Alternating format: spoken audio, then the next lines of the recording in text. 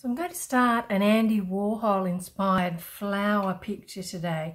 You need a few different greens for this, and I'm basically just going to fill this entire sheet with green. It's going to be a few step process. I'm going to use a few different greens, and you can blend them by putting colours over the top. It's going to look great later on. Right now, not so fabulous, but worth the effort. No real order to how you colour it in. You can just do patches. Will all work out okay in the end. We don't need to go too far to the edge. Leave it a bit of a space if that helps keep your table a bit cleaner. I've just grabbed some old pastels here so they're a bit dirty, and it doesn't really matter for this that they're not pristine clean colours.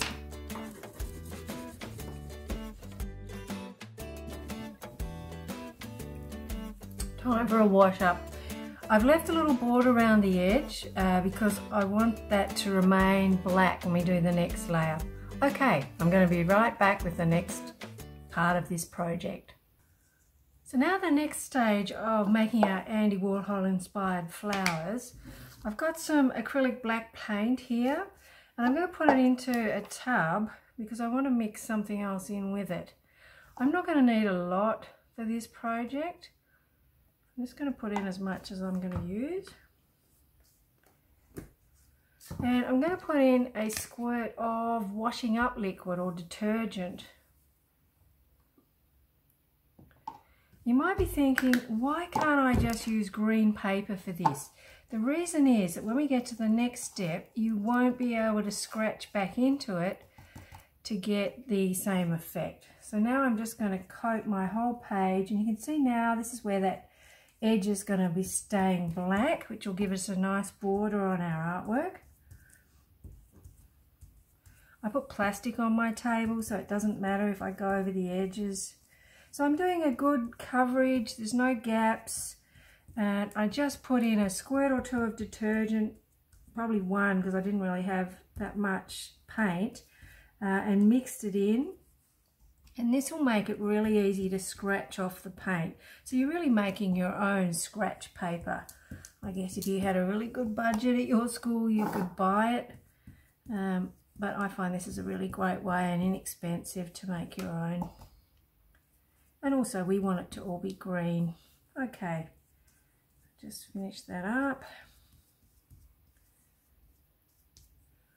Right, and get rid of some of the obvious paint lines if it's a bit thick. You want to be able to not see the green underneath anywhere, and let that dry. Alright, and I'll be back with the next step. So I've got my Andy Warhol printout of his artwork here. Slightly different printmaking process, and I've got an old paintbrush. You could also use a wooden skewer, anything like that would do this really well. The end of a pencil perhaps, or yeah, old paintbrush that's lost its end, or the end of a paintbrush. Good to get some different thicknesses of line. So I'm just going to scratch into this to get my grass effect down here. So I'm doing some nice fine small lines here. We've got a border on ours where we didn't put the green oil pastel.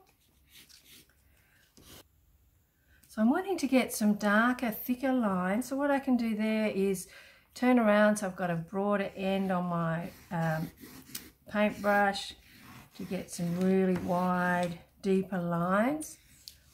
I could also use another type of tool. You know, the end of a pencil I've got here is a bit broader. So I'm wanting to get some like this. So look at all the different shapes that he has, you know, within his artwork. So you can see when you're using that edge, you get a much more broader stroke. And you can see now how the different colours are coming out.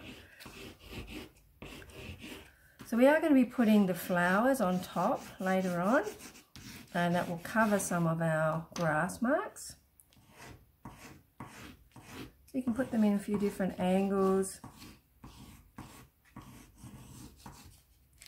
So over here we might do some more fine ones. You see a variety of strokes that are fine, some thicker and broader. And we wanted to get that look, so it's sort of some falling over, so it's looking like grass.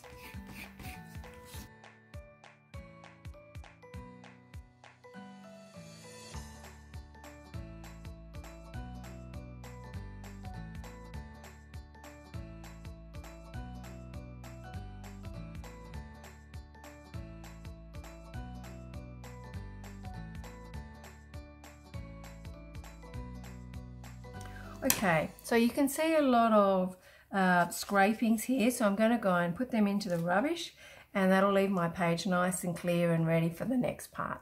So now we're ready for the final part of our Andy Warhol inspired flowers. So we've got our background with our scratched off grass, and now I've got some Brennick squares. So these come in some really bright colours. I like that they're shiny. You could also use just plain old photocopy paper. Either would be fine. So I'm going to turn them over to the back and draw some flowers on there. So these are big daisy-like flowers. I've got a couple of smaller pieces. Good to have a variety of sizes.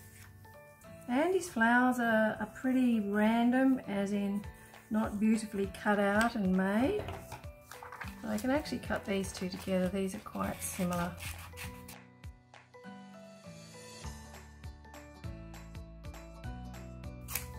I'm going to stop there so I make this one a little bit different.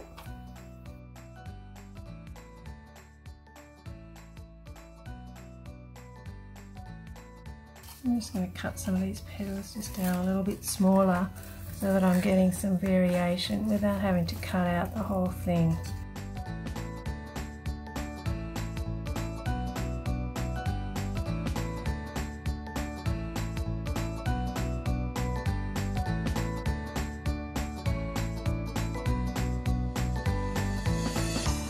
Put all those scraps in the recycling. Now I'm just going to get a glue stick and glue these down. So I'm just going to use a glue stick, put it onto the back of these. Oops. I need to do around the edges. And put them in position, press them down flat.